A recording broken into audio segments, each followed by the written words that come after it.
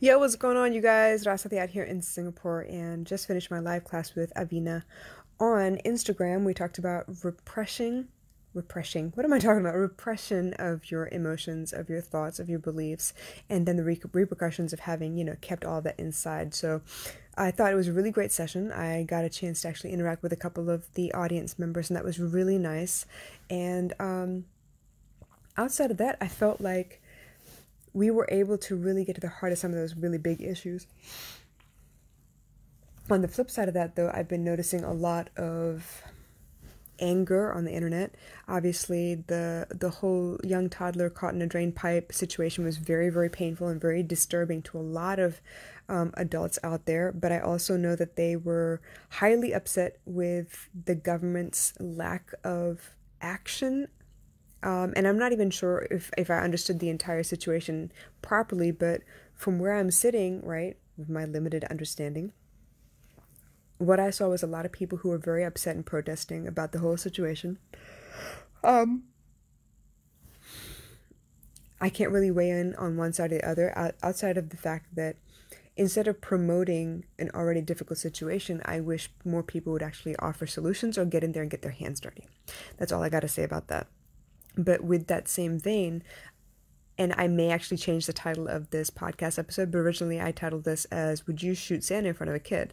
Because I know that there are a lot of different things that are upsetting people out there. I saw a post about a restaurant in Sri Lanka that has an actual placard inside the desk area of the restaurant itself that says, please refrain from speaking anything but Sinhalese and English in this restaurant. Now, obviously, a lot of Tamil people have got very, very upset. And yes, they could have handled it differently. Yes, they could have just said English only. That would have been a lot smarter, but obviously they didn't. And all I saw after that was a lot of hate messages about how, this is very representative of the Sri Lankan flag. This is what the whole country stands for, and that's not true at all. The reason I'm saying that is because my family is still in Sri Lanka. My family is still trying to build up various parts of Sri Lanka to bring tourism back to Jaffna, to make sure that we help out the schools that are really suffering. And for us, my specific family, we don't really see one race or another. We see Sri Lankans. We see a lot of very, very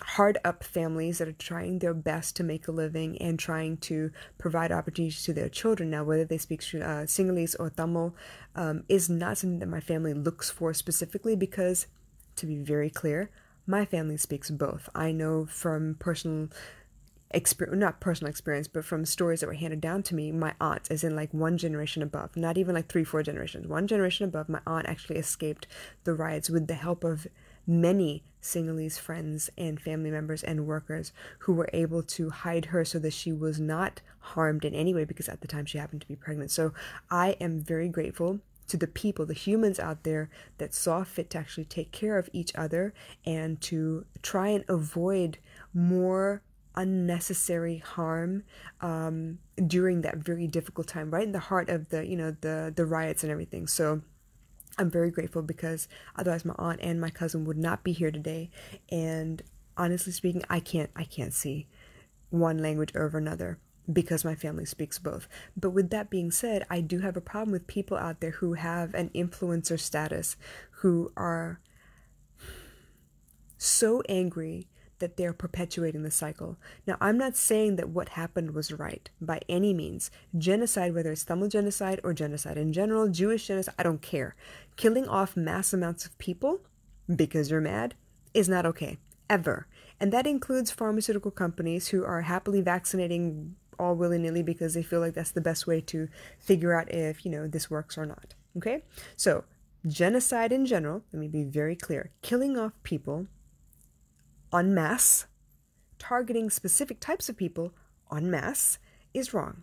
Okay, whether it's LGBTQ, whether it's the Jews during the World War, whether it's Tamil genocide, whether it's killing off a bunch of people because they would not convert to Christianity. Yes, I'm talking about the Crusades. I'm talking about all of the political activism during Gandhi's time. Where they were trying to force women to wear, European clothing, and there was like burning of clothing, like all of that, wrong. Okay? Just because I do not think the way you do does not make me wrong, does not make you wrong. Opinions are based on emotion and experience. They are not based in fact, so you are entitled to your opinion, but you are not allowed to convince me that I have to believe the same things you do. With that case in point, I have a problem with one aspect of this whole Sujit crisis.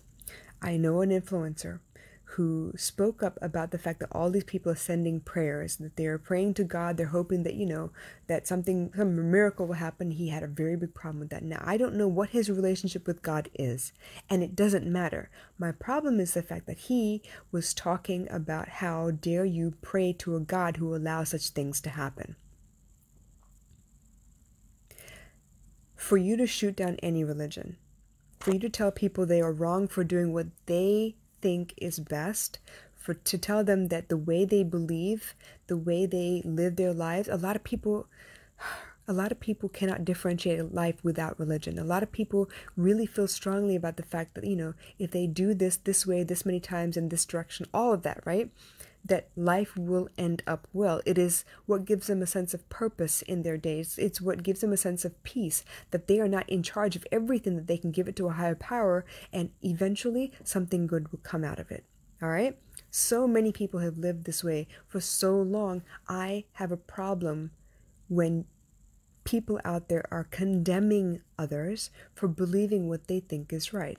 It is very much akin to telling children that they should not believe in Santa Claus. There's no such thing. There's no such thing as the Easter Bunny, when they have this hope that if they just behave, they might get presents at the end of the year. Or if they, if they're good children, and they get through their convocations or communion, baptism. Well, I don't know what the whole situation is, but with Easter and that Christ is risen, that that they should believe in the fact that they can be redeemed, even if they're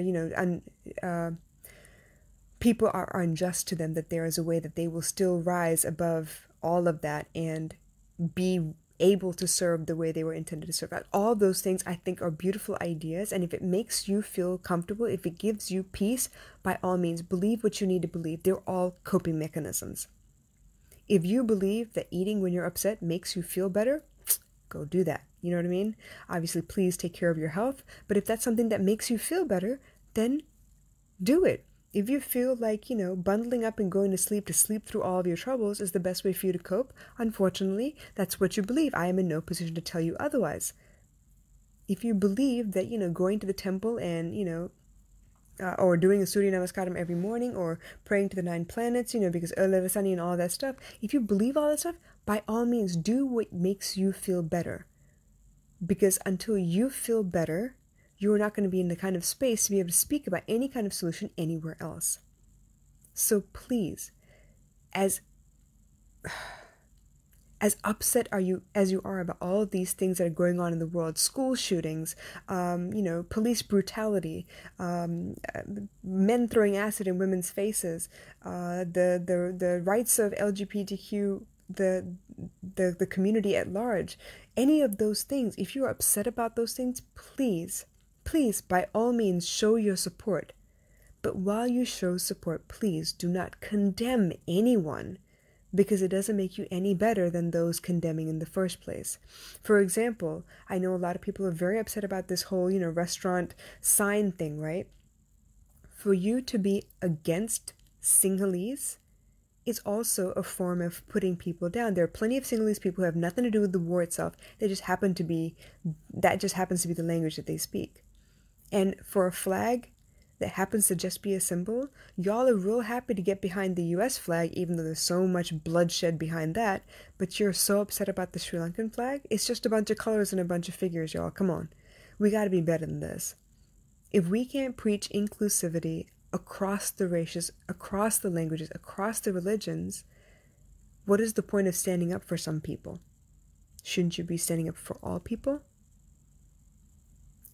Please, I know you all get very upset. I know you all get very, very threatened or feel put upon or insulted when any of those topics come up.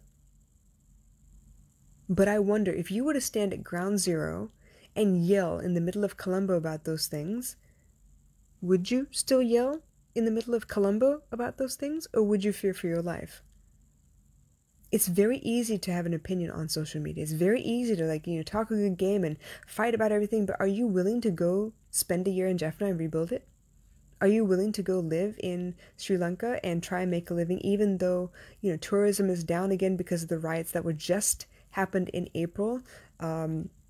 People are, all back in arms again and upset with each other for the slightest things. Are you willing to go stand at ground zero and stand on your soapbox and yell about what you're upset about?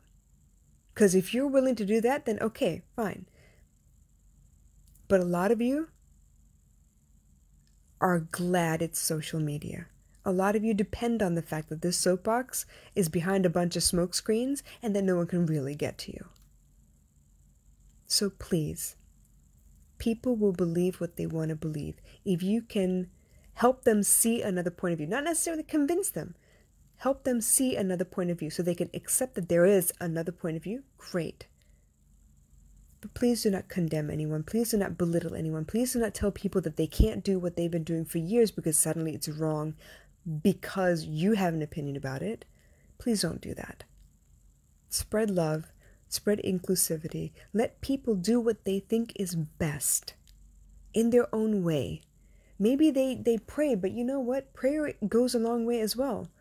Good thoughts, good vibrations, they do travel far and wide. You never know. There are plenty of people out there that got a miracle that you might not deserve. You might not think deserved a miracle, but they got it because people were praying for them. I'm a big believer in prayer and focused energy and thinking good thoughts and sending good thoughts in people's directions. I know it helps. I know it works. So please, live and let live. Because that's actually what you're hoping people will do for you as well. Allow them to believe what they need to believe. They're coping the best way they know how. If you are in a position to help them open up, their view a little bit, great. But I guarantee you can't do that if you tell them they got to shut their eyes first. That what they've been doing is all wrong. The first thing that will happen is they will get offended and they will probably stonewall you or shut you down. And then you don't get anywhere. You want a more loving, accepting world? You can't condemn people to get there. You can't stone people to get there. You can't judge people to get there. You yourself have to have an open mind. So please, with that in mind, go on about your business. That is my 2 cents for the night. I love you.